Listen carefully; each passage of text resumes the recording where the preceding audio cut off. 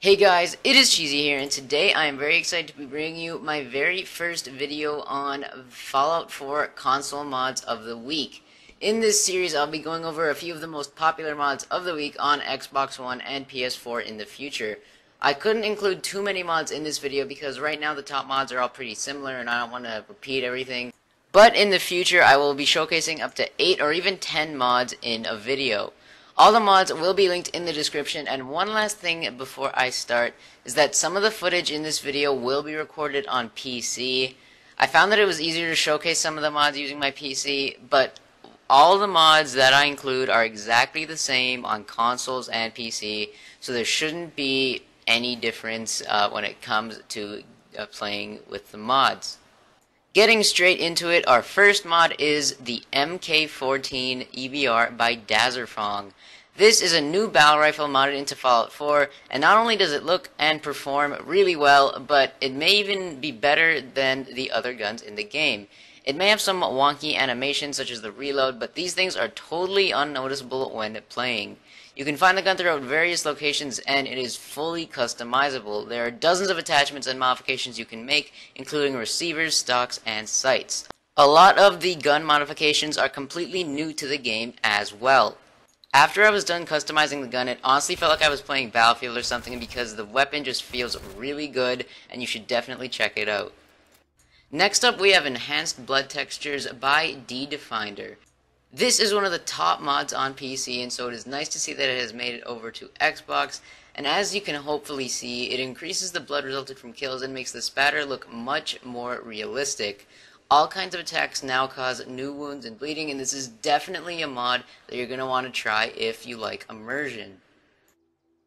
You may have noticed that my Commonwealth looks a lot greener, and this is because of our third mod, which is Spring in the Commonwealth by Forever Assur. As you can see, this makes the game look so much better, and it essentially is just new textures for grass, weeds, flowers, and shrubbery, but I was really surprised at how much it transformed the game and turns the Commonwealth into something amazing. Our next mod is the Portable Holotape Cheat Menu by Nexus AU. You can find the holotape outside Vault 111, and from there you can essentially become an unstoppable wanderer. You can turn on things such as no-clip and God mode, clear the weather, add ammo, add crafting materials, add stim packs, add perks, and much, much more.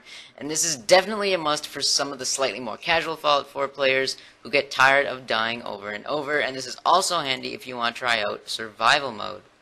This mod is also similar to console commands, which is really nice to see on Xbox and PS4. My final mod for this video is WRVR, New Companion Radio Station for the Commonwealth and Far Harbor by Casey Mongio. This is an amazing mod, actually. It adds a new radio station, DJ, and companion into the game, and the radio station appears to be 100% lore-friendly and is a nice addition to the vanilla game. The DJ, Casey Kessler, is also a companion which you can recruit.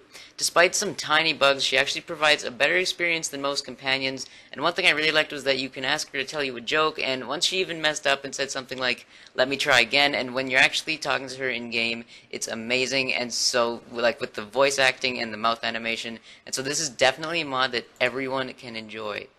So guys, that is it for this week in mods. I realize this was just a quick video, however, next week there'll be even more mods, and I'll once again be making videos. I may not be able to do one next week. I might have to double up in 2 weeks because I'm currently having a lot of work to do as a student, and so bear with me guys, but I will be making a ton of videos over the summer, and I'll be continuing this series as well. I hope you guys enjoyed. Once again, don't forget to check out the mods in the description and to check out my previous Fallout 4 videos. If you enjoyed the video, feel free to leave a like and tell me what you think about console mods in the comment section. Also, feel free to subscribe for more Fallout 4 content, and I will see you guys later. Bye.